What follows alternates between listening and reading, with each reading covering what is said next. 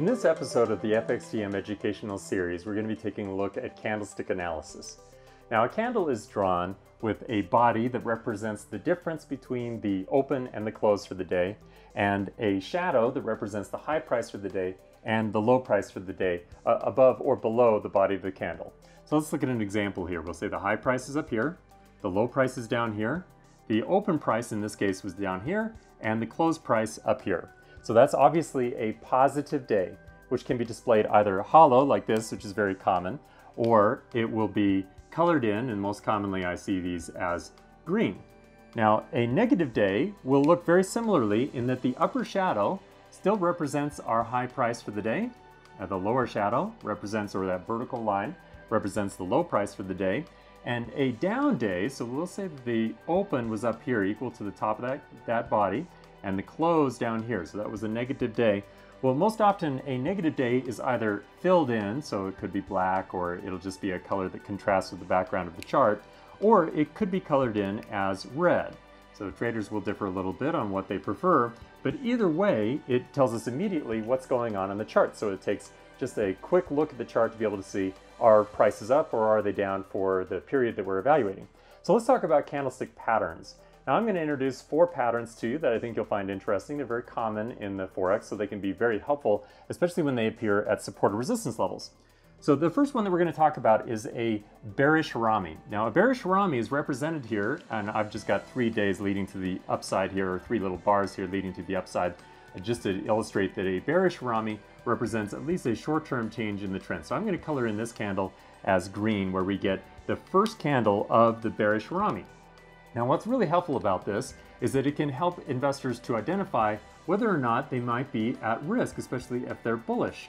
So we'll say that the second candle here, which is the second portion of a bearish harami, is a candle, and although I've drawn it in red, it really doesn't matter what color that second candle is, as long as the body of that second candle actually fits within the body of the first one. So what this tells us is that bullish momentum is beginning to wane, and that we might start to see a little bit more of a move to the downside. So it's a bearish signal to the downside, especially if it's confirmed with a third day that closes negatively.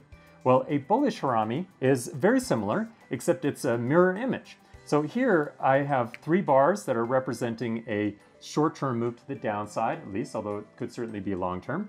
And then we have a negative day, which, as we've seen already, that could just be colored in a solid color, or lots of times traders will identify that as red or draw it as red on their charts. And then we have a second day here with a very small body. What's important about that is that the body fits within the body of the candle that came before it. That would be the second day of a bullish harami. And here again, we have a bullish implication. So if this were to happen at support level, and this one were to happen at a resistance level, they'd be particularly meaningful. In fact, let's take a look at a couple of examples of a bullish and a bearish harami. You can see here on the Aussie that on September 4th and September 7th, so this is over the weekend, this is very common if you're looking at daily charts for a harami to appear over a weekend period, that we had a large negative day with a second day that the body of that second day fit within the candle of the first day. So that's a classic example of a bullish harami, and you can see subsequently the price in fact did go up. Now here we have a bearish harami. This is also on the Aussie, and this was August 7th through August 10th. Now this time it happened at a resistance level, which is very interesting because historically speaking, we might be a little bit more confident about a bearish candlestick pattern that's appearing at a resistance level as being a bit more reliable in its forecast to the downside, which, as you can see, played out quite well. Let's look at another couple of candlestick patterns, and like most of them, they have mirror images of each other. This one is a shooting star. Now, a shooting star is represented by a small day that occurs after we've had a short-term uptrend, which you can see there. And we have a body of the candle that's all stuck down here at the very bottom. Now, this one could be red, it could be green, it doesn't really matter all that much. What we want is we want the body to exist down here at the bottom of the price range for the day with virtually no lower shadow and a very large upper shadow. So the difference between the body and the high price for the day should be quite dramatic. Well, a hammer is just the inverse of this. Now, a hammer has a long lower shadow, and here again, it doesn't really matter all that much what color the body is, the smaller the better.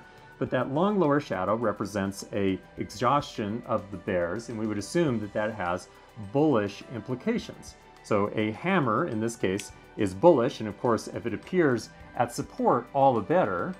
And a shooting star has bearish implications, which again, if it occurs at resistance, that would be all the better as well. So let's take a look at a couple of examples. So here you can see a shooting star on the euro, and this is in May of 2016.